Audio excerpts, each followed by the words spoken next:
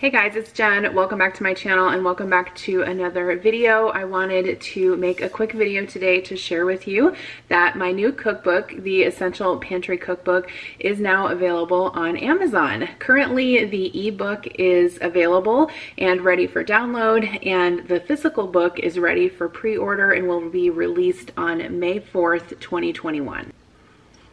For those of you who might be new to my channel, welcome. My name is Jen. I am a full-time working mom. I live in Iowa. I have 2 kids and a husband, and I have a super busy life. And here on YouTube, I love to share about my cooking adventures in the kitchen. I've loved to cook ever since I was a kid. And I also like to share tips on how to make life easier for working moms. I wanted to start YouTube in this capacity because I always felt that there was a need for women who work outside of the home to be represented here on YouTube. And since I love to cook and I thought that I had something to offer, I thought I would start a YouTube channel. And if you have been watching me for a while, you've probably heard me talk a lot about this book. And thank you so much for all of your support from the bottom of my heart.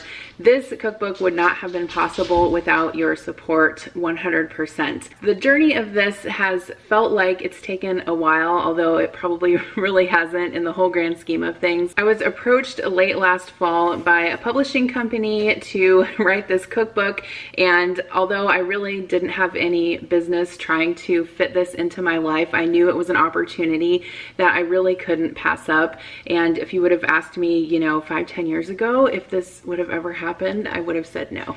There's no way. So I'm super excited to share this book with you because not only is it a great resource for any home cook, but it also has a lot of my favorite recipes in it, which I make over and over again, and I always get asked to share. And so if you've been following my channel for a while and you want some of my tried and true recipes, this is a great way to get it. So I think the concept of this cookbook is super fun, and it was sort of a challenge to write it, but it was also a fun challenge. So basically the concept is that all of the recipes in this book, all 80 of them, plus there are 100 variations on those 80 recipes, so you get a ton of variety.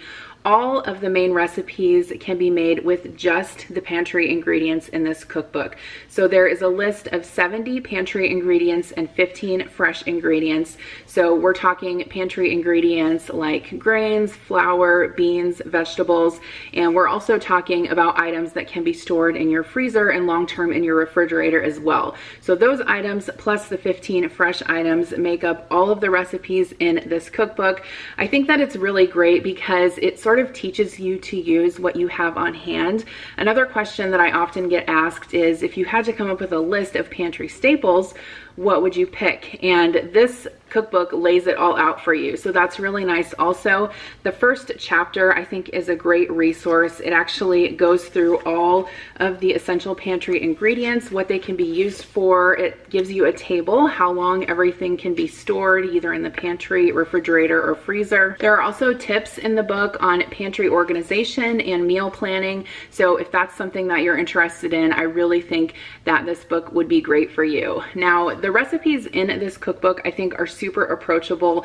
I think that they are suitable for home cooks who are experienced, but they're also really suitable for home cooks that are just starting out too. A lot of these recipes don't require a ton of ingredients, very simple concepts, very simple flavors. I think there's a great variety of recipes in the book, not only different types of cuisine, but also there are breakfast recipes, lunch recipes, dessert, dinner, snacks, all of the above. Another thing I want to point out about this cookbook is that it's really cost conscious. So if you already have ingredients in your house that you're looking to use up in new and creative ways, this can help you do that without spending more money at the grocery store. And I think that it really helps you to make the best use of what you have in your house without spending extra money that you don't need to on food, and also cutting waste. The recipes are super adaptable and there are tons of substitutions. So for example, some of the recipes are what are called blueprint recipes, meaning they list substitutions in the recipe. So for example, if you don't have one type of vegetable on hand,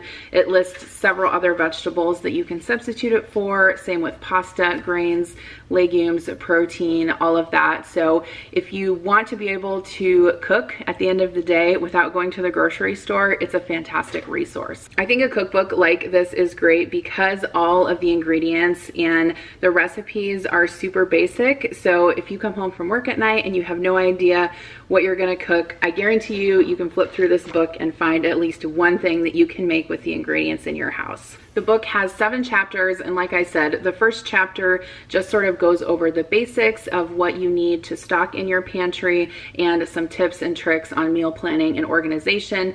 And the rest of the chapters are organized by pantry ingredient. So there is a chapter called Cupboard Classics, and that basically teaches you how to make the base sauces and recipes that will be used in the rest of the cookbook. So I wanted to answer a couple common questions that I got when I announced my cookbook on Instagram. And by the way, if you guys aren't following me over there, it's just Jen Chapin. I'll leave a link in the description box below. But I did answer some of those questions on that platform, so I wanted to answer them over here on YouTube as well. So the first common question that I got was, will I write another cookbook?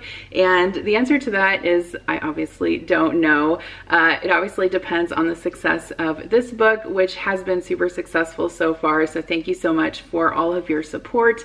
I would, I think, like to write another one, and now that I sort of am educated on everything that goes into it and how the process works. So we'll see. Maybe I'll take a break and then start writing another one. Another question I got was, what is my favorite recipe in the cookbook? And I think it's really hard to choose just one, so I'm going to tell you my favorite recipe out of each chapter. Probably going to sound goofy, but my favorite recipe out of chapter 2, which is the basics chapter, is the baked brown rice. And this is a fantastic way to cook rice. I cook rice a lot in the Instant Pot, but I think this method is even easier in the oven, and it's great if you don't have an Instant Pot as well. Chapter 3, my favorite recipe would be the spicy beef and potato tacos. These are so delicious and my whole family love them. They are definitely a favorite on our list. Chapter 4, I think, would be the carrot and chickpea salad. I think this combination of flavors works so well together, and it's a great meal prep and it's a great healthy recipe, and I really encourage you to try it. It's super delicious. Chapter 5, my favorite would have to be the fish cakes with lemon aioli. You guys have seen me make those all the time before on my channel, and they are definitely a family favorite and super easy to throw together on a weeknight, and you can also prep them ahead of time as well. In chapter 6, I think my favorite is probably the slow cooker chicken chili. That is delicious, and it does great as leftovers too. If you're tired of like the same old beef chili, it's a great option, and it's so convenient because all you do is throw everything in the crock pot at the beginning of the day. At the end, you just shred the chicken, melt some cheese in there, and you're good to go. And then the last chapter, which is baked goods, there are some pretty good desserts in there, but if I had to choose my favorite, I'd probably say the focaccia. That recipe is so foolproof. I have made it multiple times and I have never had an issue. It's probably one of the first like raised yeast breads that I ever made when I started trying to do that, and so I think that anyone can do it. Even if you've had bad experiences with yeast dough before, definitely try that recipe. It's super simple and it's really delicious. And then I also got questions on, did I write the book and did I take the photos? Yes, I wrote the book. I wrote every word of it, which was very time consuming, but also super fun and very gratifying. I did not take the photos. The photos are really beautiful and the publisher did that, so great job. Another question I got is, will it be available on platforms or other stores other than Amazon? So the answer to that is that I'm not quite sure yet. It kind of depends on the success on Amazon. If it does continue to do well, then there's a possibility that other stores may pick it up to sell in store. You know, Walmart, Costco, Barnes & Noble, anywhere that sells books. I think that would be so awesome if it was for sale, you know, in Costco and Walmart. So we'll see. I don't have the answer to that question yet. Another question I got is, are there vegan and vegetarian recipes? The answer is yes. So every recipe is labeled with the type of diet that it falls under. So there are vegan recipes, vegetarian recipes, dairy-free and gluten-free. Now, not every single one of those recipes falls into those categories, but I think I totaled it up and there are around 44 vegetarian recipes, and there are plenty of dairy-free and gluten-free recipes too. There are also notes in some of the recipes about substitutions that you can make if you want to convert these recipes to either gluten-free or dairy-free. So while this cookbook isn't centered on one particular diet, I do feel that it offers a lot of variety in terms of different ways of eating. Another question I got was, where did I come up with the recipes? So essentially I started with the outline and the list of pantry ingredients, and then I built all of the recipes around that. So most of them have been recipes that I've been cooking for a long time. Some of them are recipes that I developed specifically for the book, so that was really fun. So there's really a mixture in there. I also got a question about whether or not this book is available internationally, and if you have Amazon in your country, you can go to your Amazon site in your country and type in Essential Pantry Cookbook and see what pops up. If it is available for shipping, that option will be available to you. If it's not and you do have Amazon available in your country, you can still get the ebook. So I hope that answers those questions. I do know that it's available in both the UK and Canada for sure. Another question I got was, how long did it take me to create? So basically I would say a good 3 months for the writing part, and then there was recipe testing throughout that time. Some recipes I didn't really have to test a lot just because it's something that I've already been making for a super long time. Like for example, my chili recipe, that's something that I've made for, you know, probably 20 years. So that's not something that I had to test a lot. But some of the baking recipes that I developed specifically for the cookbook, yes, I did have to test some of those multiple times, and there were some fails in there, but we rerouted and changed some of the recipes and got everything up to speed. But my kids did enjoy when I was testing out the baking recipes for sure. Another question I got was, is this a good cookbook for beginners? And I would say yes. I think the recipes in here are super flexible. You can really make them as simple or as complicated as you want.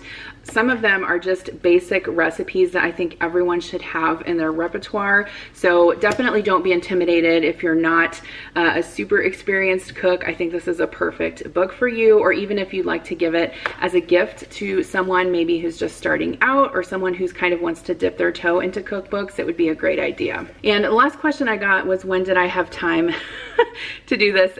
I did sleep less, and obviously this was during the time when none of us were really going out and doing much of anything. So I spent a ton of time on the weekends. I would get up early, go to bed late. I would block off, you know, 2 to 3 hours at a time, just lock myself in my office and type everything out. And then after the final drafts were, or not the final drafts, but you know, after the drafts were written, I would come down to the kitchen and start testing recipes. I would try to incorporate the recipes throughout the week into our meal plan, so I didn't have to be cooking extra. So definitely a ton of work, but I'm super proud of it. It's super gratifying, and I'm really, really excited to get this into your hands. So definitely leave me any other questions down below that you have in the comments.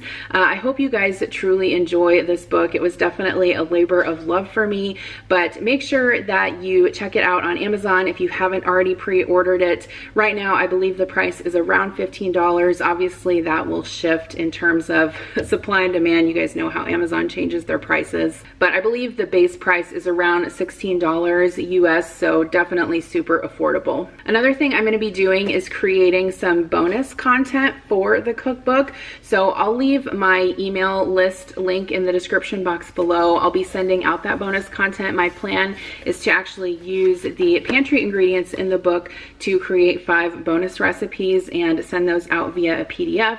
So I'll be talking more about that here on YouTube and on my email list, so make sure that you're signed up for that. But thanks again for all your support. I really cannot convey how grateful I am to each and every one of you for your support, for watching my videos, for making kind comments, for pre-ordering my cookbook. So thank you so much, and I'll see you in my next video. Bye.